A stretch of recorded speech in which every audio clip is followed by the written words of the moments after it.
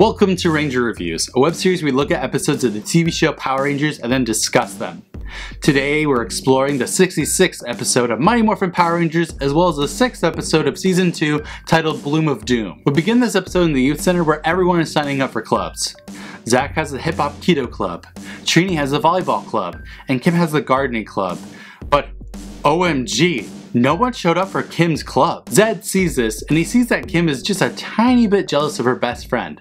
So he plans to booby trap a cactus plant to make her super jealous with a spell, and that'll split up her and Trini. Bulk and Skull have an unsolved mysteries club, which is pretty fantastic to see them actually caring enough to have a club. Principal Kaplan walks around saying everything is confusing as all hell, and he walks away.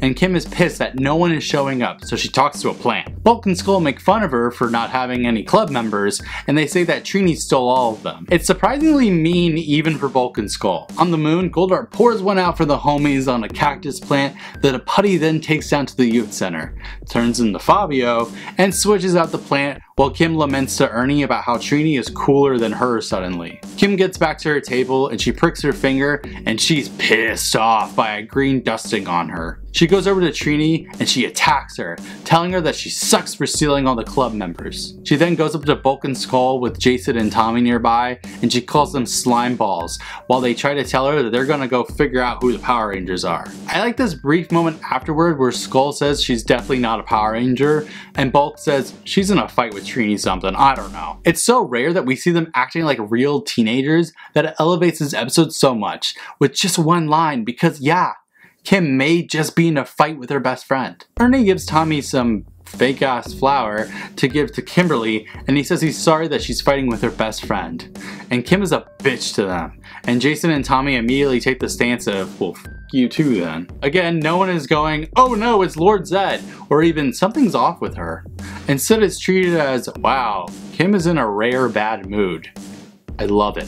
In a field, Trini runs the volleyball club who is immediately practicing after signing up for some reason. Sure would have been nice if Trini had been a tomboy who loved sports or something before this episode, huh? Jason and Tommy show up and they ask Trini what's going on with Kimberly. And Trini basically says that normally she'd be happy for her, but it's not like her to be so jealous. Okay, wow. Twee Trang has always seemed like the weakest actor on this show, to be honest. But damn, you give her some actual emotions to work with? She shines brighter than everyone else. The facial emotion, the line delivery, everything. Tommy and Jason are going back to the youth center to talk everything out, and Bulk and Skull go by getting their voices before Bulk falls onto the ground. Meanwhile, Kim is pissed off in a garden somewhere because she's so jealous.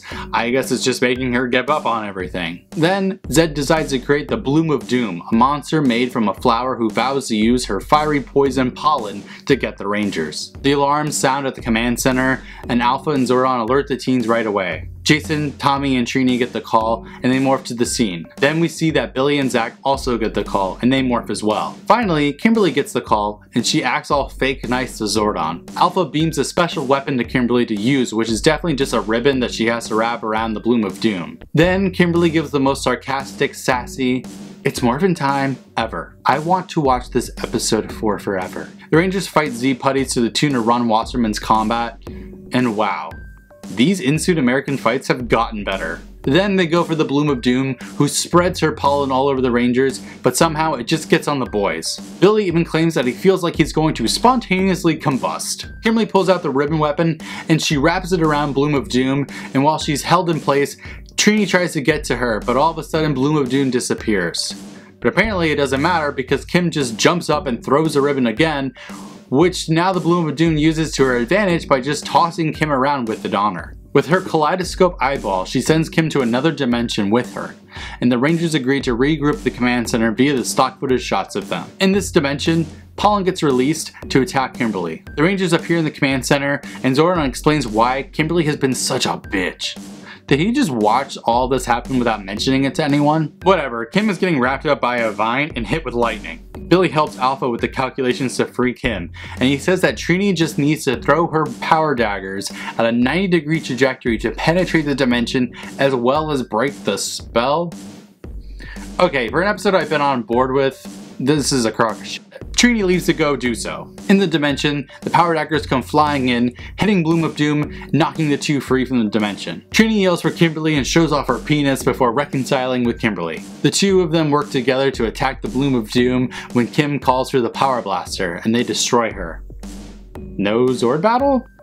This might be my favorite episode so far. At the youth center, Kim has a ton of people around her table and she apologizes for the confusion, and turns out Principal Kaplan put the wrong location in the school newspaper. That's logical, I guess. Kim apologizes to Trini for being under a spell, and Tommy says that it'll take a lot more than Zed to break up their group. Like maybe a peace conference or something. Oh, Bulk and Skull show up and they say they know who the Power Rangers are, but their tape recorder is all messed up, so they just leave. That's it, the end. Oh my god, this episode is amazing.